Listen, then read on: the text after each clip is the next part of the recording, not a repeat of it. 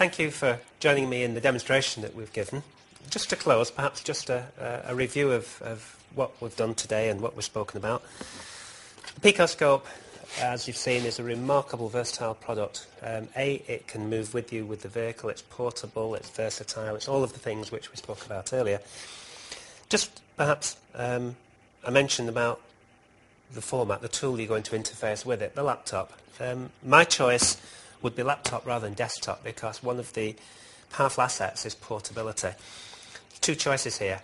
You go for a very cheap laptop, which in effect becomes an expandable asset, or you go for something professional. You'll have seen these in the press, and these things really are incredibly versatile. Things like that do happen in the workshop. It's also extremely compact, and it complements the use of the Pico tool superbly. So if you want a recommendation, this one would go for it.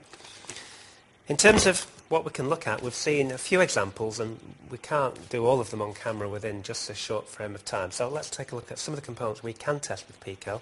ABS sensors, often a problem on the car. Alternators, another important issue. Power control, power systems. Cam sensors. Relative compression, we can use current to measure relative compression. CAN bus, this is the current, not the future.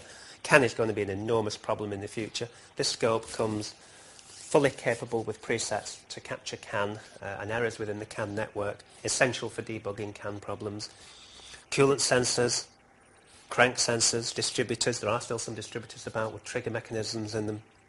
Fuel pump, we can look at voltage and current draw on the pump, determine if the pump is mechanically faulty as well as electrically competent. Glow plugs with diesel. Ignition, of course, you've seen on the practical test. Injectors also you've seen practically. Idle control valves, NOx sensors. Lambda sensors, of course, is zirconia, titanium, and, of course, the broadband sensors you've seen displayed. Map and manifold pressure sensors. You've seen the dual test that we carried out practically with the mass airflow sensor and lambda. Starter motor draw current, and of course down to throttle pot. All of these are crucial sensors, all easily tested within the preset parameters within the automotive toolbar button. So an incredibly versatile tool, and I hope you've enjoyed the video, and I hope you've gained some experience from what we've shown today. Thank you for joining me.